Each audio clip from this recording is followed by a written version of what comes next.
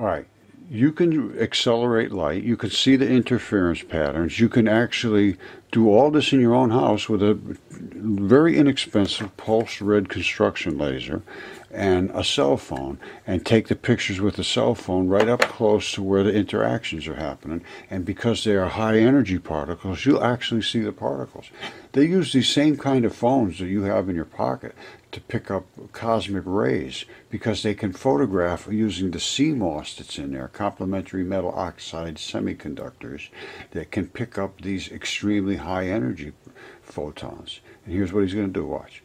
So he's just taking a regular cheap laser, you know, no big deal, shining it through two nails, beep, there it goes. Now he's going to go to the back wall and see the interference patterns. You turn the light off, and this is a single slit. And you saw those different bumps, those are what they call interference. Now, the reason they call them interference, they think they're flappy waves going this way and that way, and they're doing. Well, watch what's coming out of here. He's going to be spraying into the air. Now, instead of the light coming through the air and not hitting anything, it's going to hit the water droplets that are in the air and show the patterns that are in the air that you never saw. You can see them on the back wall, but he's showing them in the air. Watch. Isn't that cool? That's because they're coming through the laser slit in a circle. Now, let me show you. All right, you see what he's doing here? He's actually showing exactly what is happening as the laser comes at us. It's a particle. Here, let me do it correctly so you can have a really good idea what we're talking about. Every light particle is a magnetic particle, all right, just like that. And it spins as it comes out through here. Now, sometimes it spins that way, sometimes it spins over this way. You see how this is up higher and this is a little lower? That's because it's spinning up here and it's coming up from underneath on this side.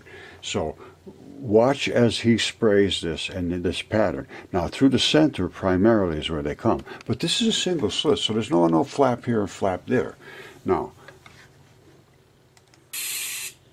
and you could do that right in your own house. See, isn't that cool?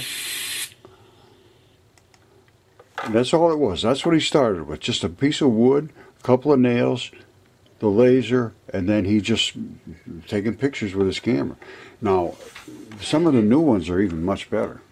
Okay, I'm going to take you through the experiment. All we used was a Bosch red pulse laser, and it shoots pulses out just like this, but at each one of these pulses is a particle, and I'll show you the particle. All right, what you're seeing now is the same pulsed laser, only this time we put it through a venturi. It accelerated the light, and the particle streamed here and exploded at the venturi. Let's take a look at that. Alright, this is an extreme close-up, but this is the same pulse red laser, and it starts to develop into these boxes.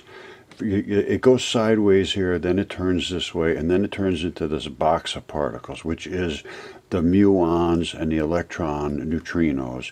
And then when they hit here, they turn into the muon and electron showers, which is the black ball stays the same, which is the muon, and the white balls turn into showers. Let's take a look at that.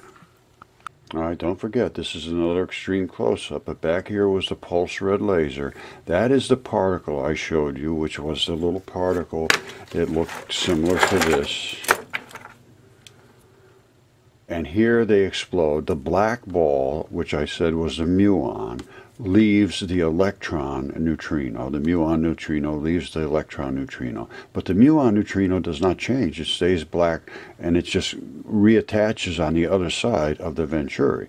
Now, the white ball, which was part of the black attachment, has turned into the shower exactly as CERN is looking for. Now, what does that mean? If it divided here from the black and the white, that's what's called fission. It's fission. It's a separation of these two particles. And then they fuse back together here and went back into becoming light, so it's fission and fusion.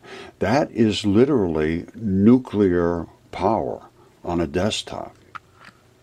Now, just so you know, that is exactly what CERN and Fermilab want to see, is a muon neutrino attached to an electron neutrino exploding into the, just stay in the muon, doesn't change, and the electron neutrino turns into a shower. That's exactly what I showed you. So this is no mystery here. And that is fission, and that is fusion, and that right there, I think we can harvest that energy, which is an unbelievable amount of energy. It appears that if we go from 5 watts to 1,000 watts right here, if we can harvest this and even get 50%, we've got 500 watts. That's a ridiculous amount of increase in energy. And you can see it, so it's not something that you can't even, it's just obvious. It's so obvious it can't be missed. Don't forget, let's just say this is 5 watts. And it was just coming through here. It would have never done this until we put the venturi there. You don't see any of this until you put the venturi, and then you get this explosion. That is literally a nuclear explosion. Nuclear means smaller than atomic. It means down into the nucleus. Light is the smallest particle that they've ever known of. They don't even know what it is. They don't know if it's a wave or particle. We just saw it's a particle. We just saw it can accelerate. We just saw it can explode and divide. We just saw dark matter and electron showers and muons. Now it's time to use this and create energy for people that can use it. And we could make this device so simple. Whoops, hold on. All right, I showed you the particles coming in and breaking apart. That's the fission. That's the fusion. In between there is literally nuclear power. And what we're going to be able to do is harvest it with a solar panel that will collect it, just like a solar panel does right now. All we're doing is light. Light is the same thing that's coming to us from the sun, only we got it on steroids, big time, way big time. Now, and we don't have to be outside with this collector, so this is very, very, it's going to be a solid state device, something similar to this. That's all you need. You take this in, plug all your stuff in, you're good to go. Couple little dials, 110, 110 volts or 220, whatever, or you want, 50 cycles, 60 cycles, because you could make them for anywhere in the world. And any device you could plug in here, and this is about enough to run a house, I would say, easily, because this is raw energy. And you just plug your stuff into it. No grid, no nothing. This is a game changer if we can make this happen. And we need somebody to come along with some resources and do this and get this engineered and get it out there. It's not a big deal, I don't think.